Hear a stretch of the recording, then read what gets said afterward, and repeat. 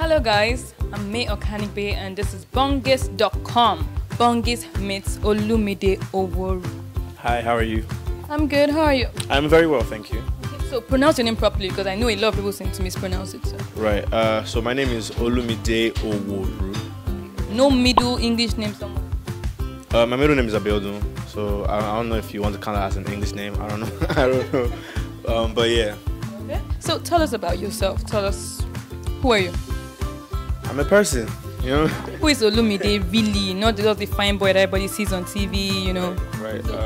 Olumide is, it's a young man who likes sports, music, sleep, joyrides, hanging with his friends, video games, reading, all those kind of intellectual activities.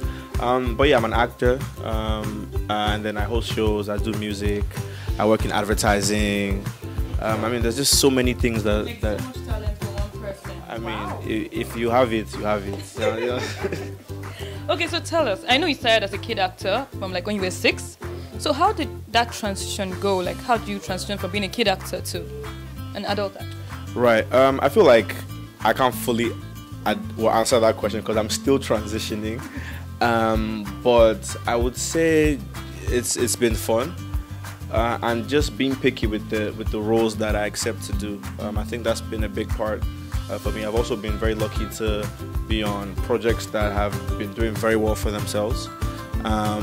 So it'll be interesting to see if people will be able to understand that I'm growing up as well, and as a result, characters that I will play will naturally age with me as well. Okay, I actually wanted to ask about that. Do you feel people still treat you like a child when you act? Sometimes. There's certain people that, regardless, they're always going to be older than you, and especially for the individuals that I got to work with when I was a lot younger. So, they still, not like they still see me as a young kid, but because they know firsthand where I'm coming from, we have a very interesting relationship. But generally, I would say I don't necessarily get treated as a child, at least not anymore.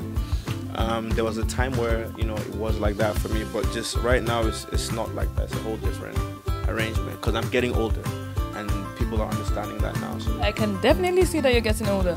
I can see the beard. So is that the new style? Well, it's here, and I like the fact that it's here. But yeah, this is like my everyday look, when I'm not filming.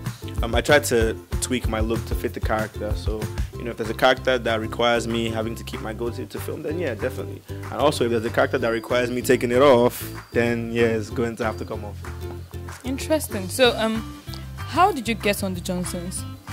I auditioned. Funny story is I initially auditioned for Tinsel. Yeah, Mans was trying to be on Tinsel.